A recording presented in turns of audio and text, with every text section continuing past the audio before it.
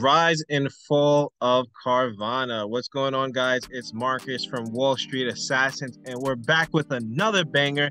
Looking at Carvana over here, the stock was trading at a high of $58 back in 2020. You can see that right here. This is the 1 year, 1 day chart. And because of that, the stock basically was trading at $58.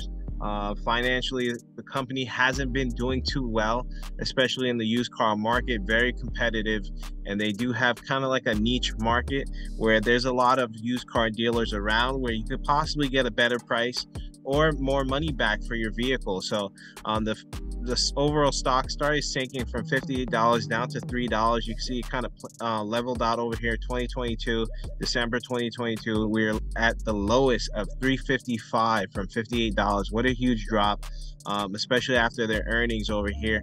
And then you can see we started slowly climbing, using that 355 as a strong support level. We even went as high as basically $23 over here, rejected the SMA, and started to basically cruise right underneath that SMA.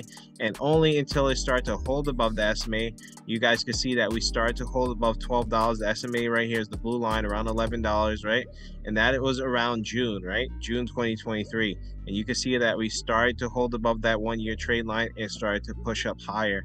So we are experiencing a short squeeze. A lot of people are shorting Carvana, thinking that this is an unsafe business model, basically what they're doing. And you guys can see the after effects that even today, if we go down toward the 1 minute chart, we basically went stock open today at $29 and we closed at $34, right? So what can we overall expect for tomorrow? Overall tomorrow, we're jumping back over towards that 1 year. Overall tomorrow, you can see that 35 is 35, 34 area was a previous basically support over here back in 2020 September. So if we basically get above that 35 hump, we could possibly push up towards $43 and maybe even gap fill towards 58.